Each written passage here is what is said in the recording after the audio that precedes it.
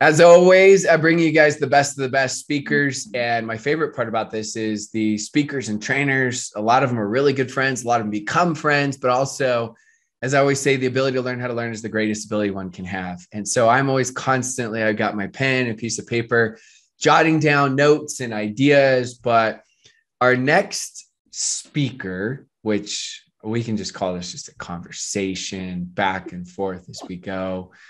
I first met Joan, and we'll give you guys where you can find all of her content and find her incredible information and her book and all of her stuff. We'll make sure we put that in the description. But I first met Joan. I want to say the first time we met was at the Sedona Leader of Leaders Mastermind. Is that right, Joan? Yeah. And since then, have we traveled the world? We have, yeah, with your amazing events. Yes, we have. Yeah, I tell her, like, she asked where it's at, and if it's at a cool place, she's like, oh yeah, I'm there. I can make time. But we hung out a couple times, Destin, Florida, Marco Island, Florida, Sedona, Arizona, Dubai. And you went bungee, you went skydiving after we left. I've done that skydive. Pretty insane. We did dinner in the sky. That was 180 feet or so, where you just go straight up in the sky. You're eating dinner, your feet are dangling. A little sketch, but it was fun. Right. No, there was so many good times on that trip, and all of them. I've really enjoyed that. And then you get to learn too from the best of the best, because you draw in those leaders from the industry. And so it's super, super valuable. Yeah, I've loved it. Well, they're a ton of fun, and I always look forward to them and hanging out with you. And you have so much. We'll go through a quick bio, rapid fire recap, but you've been in this industry forever, which is crazy because you still look like you're like 25, 30 years old. Oh, and yeah. So, going to blow people away with your experience. So rapid fire, Joan, how long have you been in the direct sales / network marketing profession?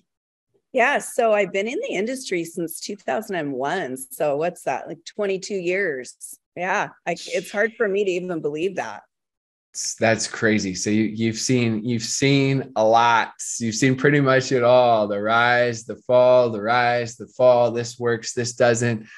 People adapting as they go. How long did it take you to become a 6-figure annual earner? Well, first off, when I first started, and I like to share this so that people realize that I had sales experience. I'd worked at Nordstrom at a corporate level, and I grew up in sales with my family's businesses.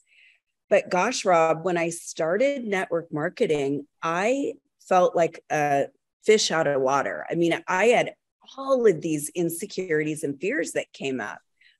And immediately I knew that in order to be successful, I would follow and watch people that were successful. And then I just copy what they did, because gosh, 20 some years ago, we didn't have podcasts. We weren't working online.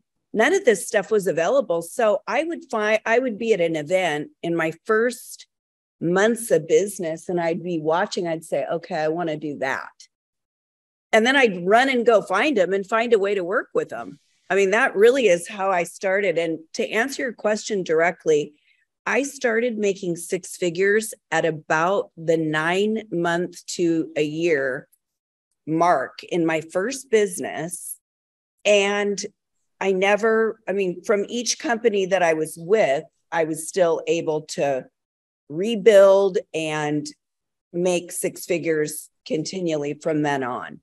Yeah, I like how you shared your background. That was going to be my next question, because I knew, we've talked at length a ton about your background. Yeah. You were always hustling, like you were always extremely competitive and used it to your advantage, which I love to see, and an extremely hard worker. And every single successful network marketer that I know has become obsessed. Now, Are there those people that maybe right place, right time got lucky? Yeah. I say true wealth is ability. It's not what you have in the bank. So I don't consider that as the true success. Don't begrudge them. That's great. That's part of the great parts about the profession.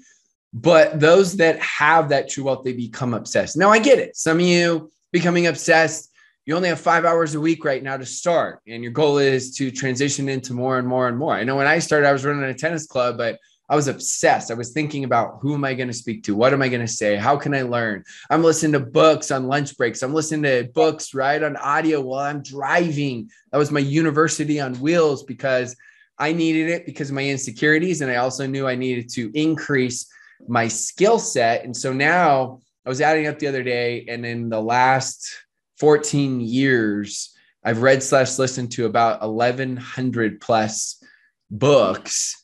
And I try to, who knows how much is retained. It doesn't matter. Even if it's 0.01%, it's still, it's a lot of content, right? Right. Well, I'll just say this, that, there came a point where I literally was not going to settle for anything less than what I wanted. And I defined what that success looked like along the way. But I think the challenge for me, the competitive part of me was, being raised by a family that, they're very sports oriented and very, again, owning our own business. My dad and his brothers and everyone was in sales. And then your brothers, right? Yeah. So you kind of have this kind of already in the blood type of deal. And so a lot of it was competing against me. I mean, meaning like, okay, I made 10 calls yesterday. Today, I'm going to up it to 20, or, just really fine tuning those basics. And once I was able to start fine tuning the basics, then I got really, really hungry. Like I was like, okay, I'm pretty good at this now, and if I could go and now help other people do this, because I was so passionate about the success I was having. And it was more like it changed my lifestyle. In other words, I was a single mom for many years in there. And I mean, my son had a great dad and everything, but just meaning we weren't together. And it was really important for me to show that example to my son. So certain things drove me to that hunger and that desire, which that's what I found over the years. I can't create that in people, but boy, when they have it, those are the people I love to work with, because you can just tweak things and help them with, just little teeny tools or strategies. And this is what really takes off. And that's really what happened to me too. I feel like your specialty is leadership, and everything that we do ties back into leadership, even many of those little things that we feel like don't. And I know that your book that I got a pre-read before it launched, and I got to help you a little bit with it. It was fun to see the process, but flip the switch. I know there's a lot of principles that tie into leadership that can help everyone out. And when we think of leadership, I think there's a lot of objections and concerns in the profession where people feel unworthy. They feel imposter syndrome. In many ways, they feel like they need to be perfect, even though they'll say, well, I know I don't need to be perfect, but they feel like they need to be a lot better than they are. How does one, because they know that they want to develop as a leader, how does one start to overcome some of those massive limiting beliefs that are attached to their interpretation of leadership? Mm-hmm. Well, the first thing I would say to anybody is welcome, meaning I know I've talked enough to you, Coach Fryer, Ray Higdon. I mean, all of the people that have really created large, successful enterprises. Everybody has gone through these same kinds of feelings. So the first thing is you're not alone. welcome to the world of network marketing, right? Because it really does show your underbelly. But as far as leadership, this is what I believe. Right now, more than ever, we are in need in this world of strong leadership, of quality, integral leadership.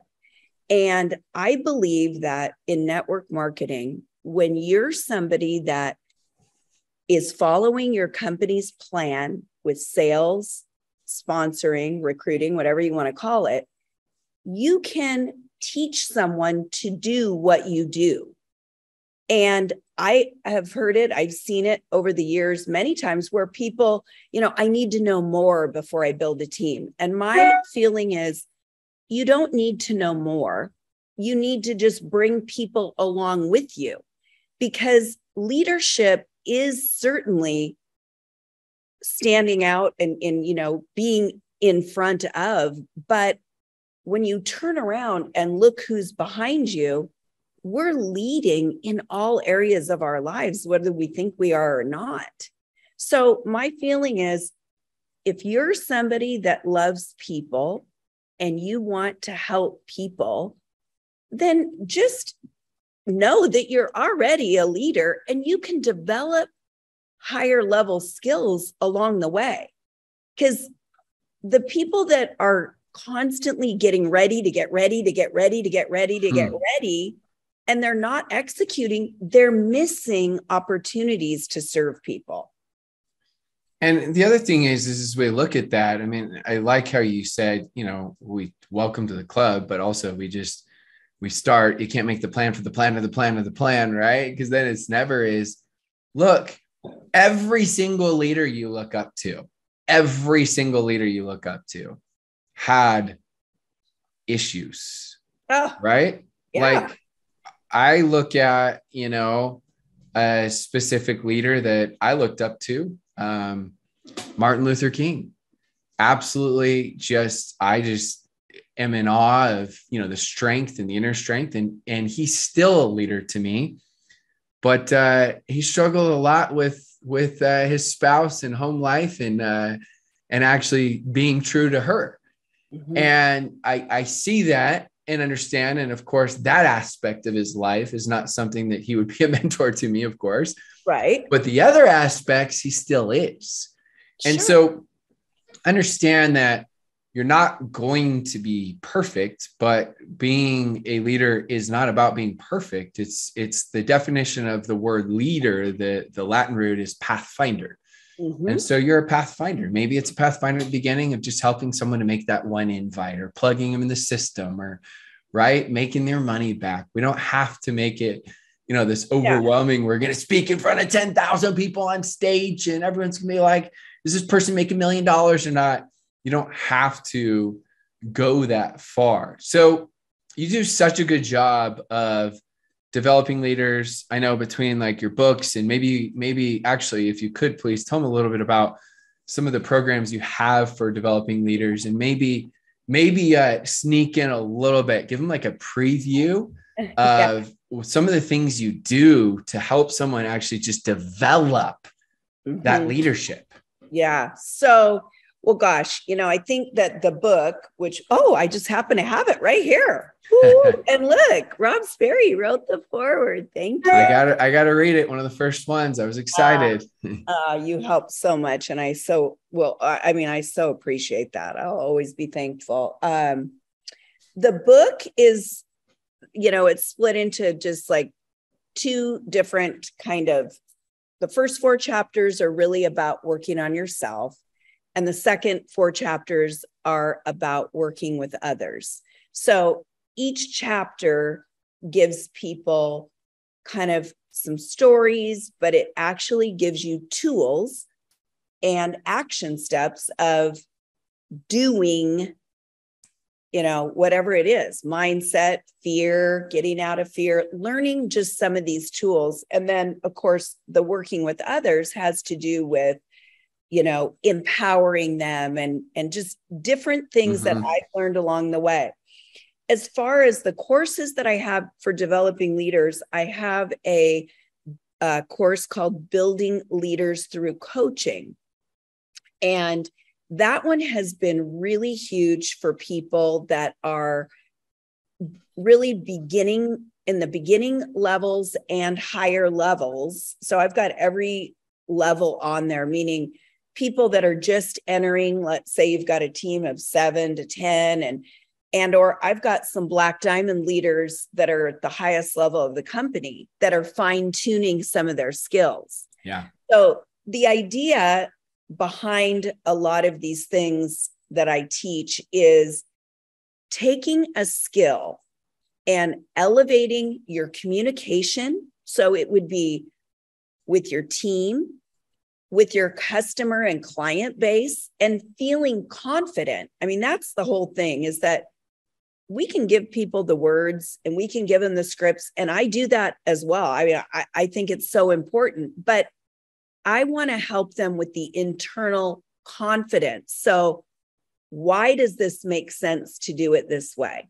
And how, when you do it this way, is the result going to be different? The majority of people that I have seen struggle with leadership, it's usually a lack of connection with their team members. So as much as we love automation and text message and all this, you don't really develop people that way. But in the course that I have, I show people how to identify leadership qualities, how to invite them to partner with you. And then you're only really working with a core small group of people. So you're actually spending less time than what most people think, okay, I'm working with everybody almost the same. And that but you're spending it with the right people. Right. You have to be able to remember when you said in the beginning, people are that are hungry and have desire. Those are some of the traits I look for. Then I look at their numbers. What are they currently doing right now? Are they consistent? It's, the right people are the people that have the desire, 10 out of 10 desire, and they're hungry, 10 out of 10, and that they're in the process of mastering the business basics. See, then when you go to work with them on helping them develop others, you've already got a foundation. We're not trying to take and make somebody a leader that has low desire or that has low confidence in, even the business basic skills, if that they're in the slower program of the systems that you create. And what I love is that it's just not, it's like everybody knows the value and the importance of leadership, but inside of our profession, it's really rarely taught, and especially with how to systematize that portion. So it's like everyone talks about how it's so important, and I think everyone just gets imposter syndrome, overwhelmed. What do I do? Where do I start? Who do I work with? What if they're a little better than me? Right? What's the content? How often do I speak to? All these questions. I mean, I remember when I started, the person in front of the room makes the most amount of money, and I'm there as this introvert where public speaking's my worst skill by far. And I'm thinking, how am I ever going to do this? They're not teaching me, what else is there to leadership? How can I become that person as we go? Well, where would one find, though, this, your coaching for leadership? So if you can hear this nice, can you hear that? I can't hear it. Oh, good. I'm so glad. It's a fire alarm. Yeah. So that's always nice, but it's a test. Anyway, so where they can find that is join my group, Flip the Switch. So join the Flip the Switch community, and we can put that link down in the comments, and then DM me. So just direct message me to apply.